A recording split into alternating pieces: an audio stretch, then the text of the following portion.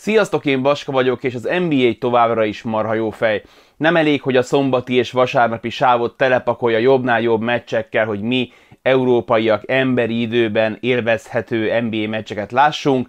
Folyamatosan, legalább havonta egyszer küldenek egy e-mailt, amiben az van, hogy néhány nap múlva lehetőség nyílik találkozni és egy 10 perces mini Zoom interjút készíteni egy NBA legendával. Járt már nálam Clint Capela, járt már nálam Carlos Boozer, még talommal van egy Bruce Bowen interjú, és most egy NBA bajnokot sodort az utamba a sors, mégpedig Glen Rice-t, aki a Los Angeles Lakers-el, Kobe Bryant-tel, Shaquille O'Neal-lel nyert még az ezredfordulón bajnoki címet, és a liga egyik első mesterlövésze volt, aki nem csak a számokat hozta, 1500 tripla környékén vonult vissza, hanem a minőséget is, a dobás minőséget is 40% környékén dobott legjobb szezonjaiban, úgyhogy ő vele találkozhattam és beszélgethettünk, és ennek a rövid sorozatnak talán a legélvezetesebb, legizgalmasabb interjúját sikerült vele összehozni. Nézzétek meg! Hi Glenn, nice to meet you. Nice I'm going to be too. quick as your shot release was. I would like to ask you first and foremost, what was your favorite team to play on? The one you won an NCAA championship with, the Heat, where you were the franchise cornerstone for a new franchise, the Charlotte years when you were probably at your peak, or the Lakers where you won the championship. Every team had its virtues. What is your choice? Yeah, that's a great question. Like you said, I mean, I think when you go back and you starting at college, when you talk about me, each one of those teams presented me with something very valuable. So it's hard to say my favorite. I think I've had my favorite moments from each one, and when I put it all together, I think that's what enabled me to be able to go out and achieve the ultimate goal. And that ultimate goal was to win an NBA championship, and that was with the Lakers. So if you had to dress me up, I would have to stitch all those jerseys together, because I just can't say one was the front runner over the other. It would just have to be just one big old uniform. And it was truly a blessing to be a part of each one of them. So, yeah, there you have it. I hope I satisfied you with that answer. Yeah, the next one will be tougher. So you took everything from each of your team. Let's talk about teammates. Let's create the Glen Rice All-Stars. You are the three in this team, and you have to fill it up with your NBA teammates. How would that five look like? Wow, I've never had that question. That is a great question. I don't know if it's going to be that hard, though. I would have to say that at my point guard position, I would have to go with my true friend, Steve Smith. He was with me with the Miami Heat. I think when you talk about Steve Smith, he was one of the up and coming superstars of the league until he had hurt his knee. So Steve Smith he would be my point guard.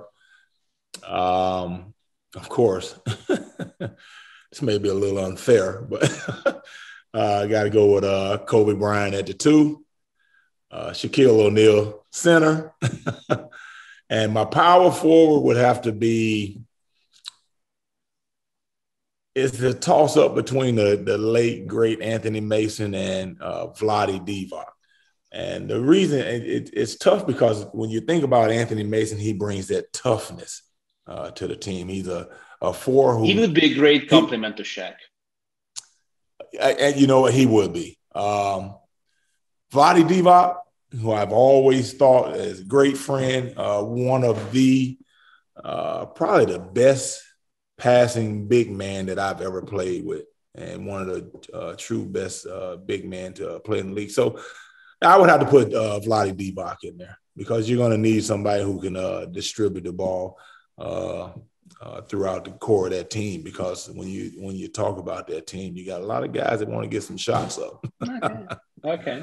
You have a great team with probably 2 shooting guards, 2 centers, but it's your team, so you feel free to play. Well, I mean, and here's the beauty of that, especially when you fit it into the game today. I mean, it's, outside of Shaq. I mean, everyone else has got the capabilities of playing 2 or 3 positions. Yeah. The NBA finals are starting tomorrow, I believe. Let's create a situation, a scenario when you are still in your prime, and because of all the injuries, both teams have an emergency roster spot, and you can sign with either of them. The money amount is the same. Which one of these teams would you choose to play for? Man, that's tough. That's tough because I have my reason why I like both teams. Number one, starting with the Phoenix Suns.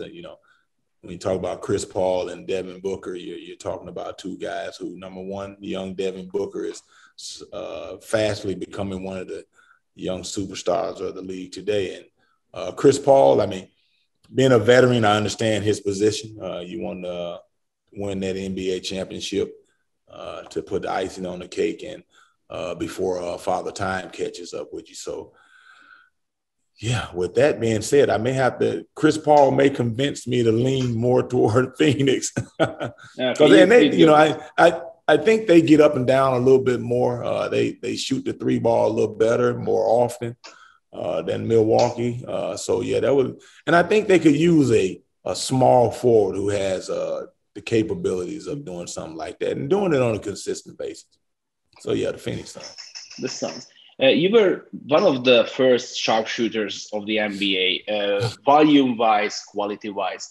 But since you retired, three-point shooting has become an art form. And it's not only catch and shoot, and it's not only transitions. It's step backs, tight steps, playing amazing one-on-one handle, and after that releasing a shot. Seeing the people, the young folks playing around in the NBA, and seeing your mentality and how you approach the game, who would be who would you model your game for? So would you be a step back guy these days, or would you be a running around catch and shoot guy? What would be your choice? Seeing how people are getting the green light for each and every 3-pointer. Yeah, I don't think you'll see me doing any step back. I like my knees a little bit better than that. I mentioned this earlier. I think the guy who pretty much goes out and suits the way that I play, he's been absent the last 1.5 to 2 years, and that would be Klay Thompson. Yes, I think this guy's probably one of the most accurate shooters that's in the game today. And we all know once he gets hot, he can put up 45 in a heartbeat. He can score, 25 to 30 points in 1 quarter, whether it be from 3-point line, whether it be even beyond. And like you mentioned, these guys are shooting beyond the 3-point line as if it was just like waking up in the morning. And so that he would be the guy that I would give the edge. I also said that when you talk about shooters in the league, there's no better shooter than Steph Curry. But the similarity in your streakiness with Klay is quite astounding. One last question. You had a time when you were closer connected to MMA. And we are the right holders for UFC, the sports network I work for.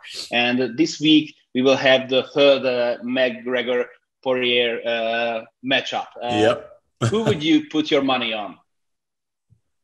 If I was a betting man, I would have to go with McGregor. I mean, he's been one of my favorites. I mean, he is probably one of the most entertaining guys that I've seen in UFC, probably like across the board in sports.